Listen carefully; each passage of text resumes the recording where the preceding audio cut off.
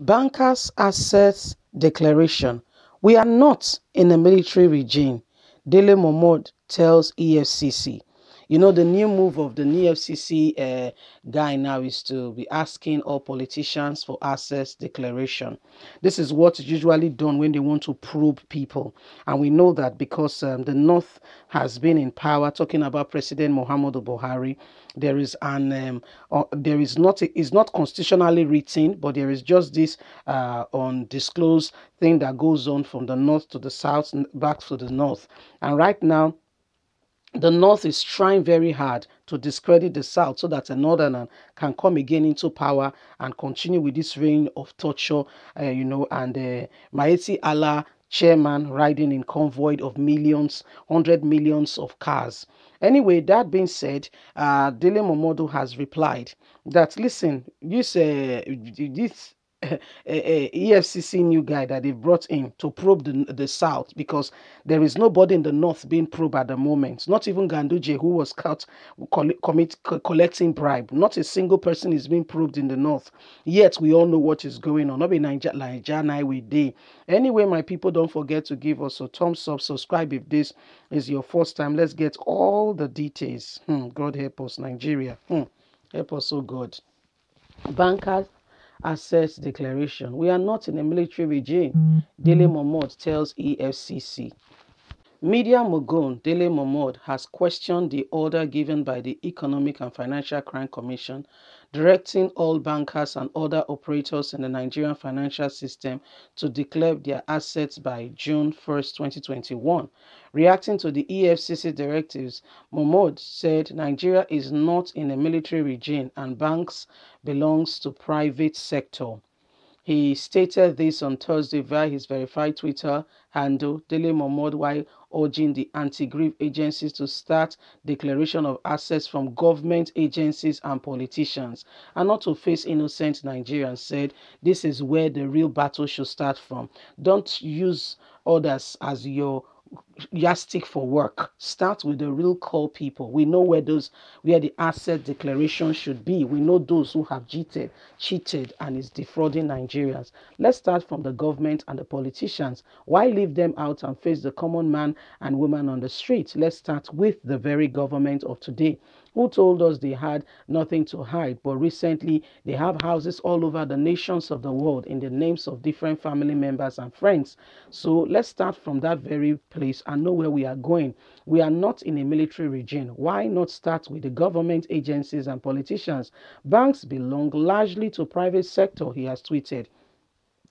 We call that the Economic and Financial Crime Commission, EFCC, directed all banks and other operatives in Nigeria, other operators in the Nigerian financial sectors and system to declare their assets. The chairman, Bawa, gave the order while speaking with journalists at the State House Abuja after a meeting with President Muhammadu Buhari.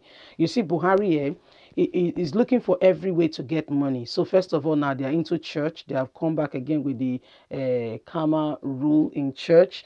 They want to know what the church is making. They are going now to bank. They want to know, because remember that they're already selling the nation's assets to fuel their greed.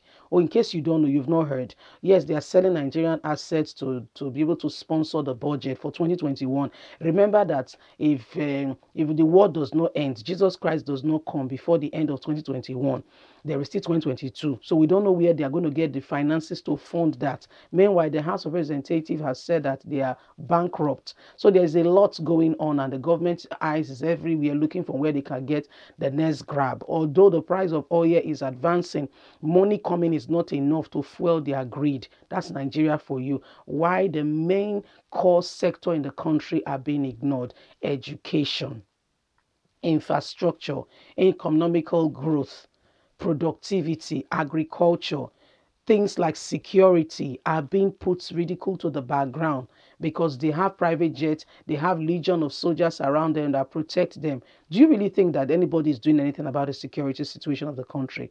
I personally don't want to believe so. I've not had enough conviction to believe that they are doing enough at it.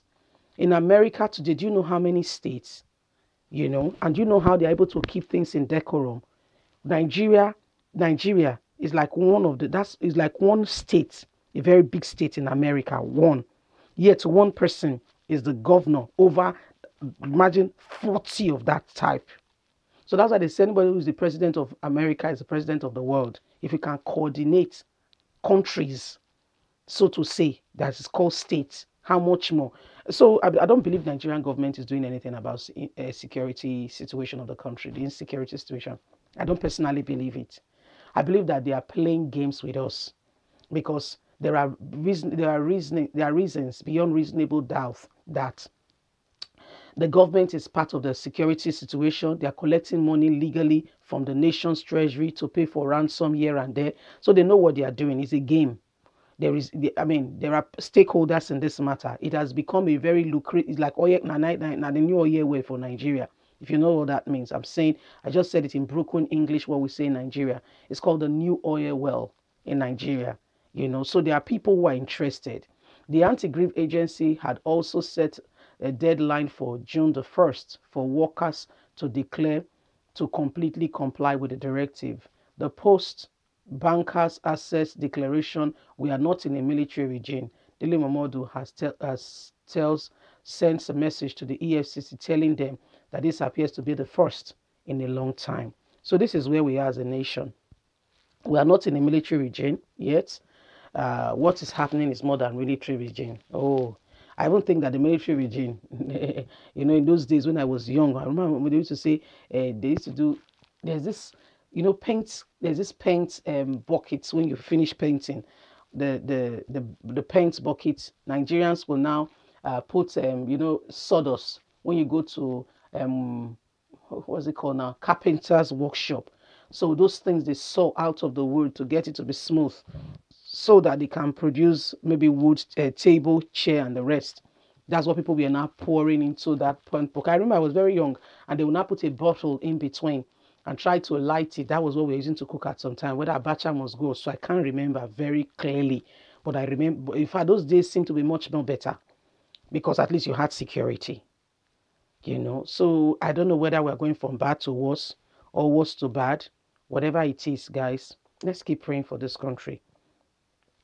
We did not choose the country. You did not choose to be born in Nigeria. You did not choose to be born a Nigerian. You can see that God chose it for you. That's to tell you that there is a purpose, there is a plan, and there is a reason. And one of those reasons I believe is that we should pray for the country. Leave us a comment. Don't forget to like us, share, subscribe. God bless you. Bye for now.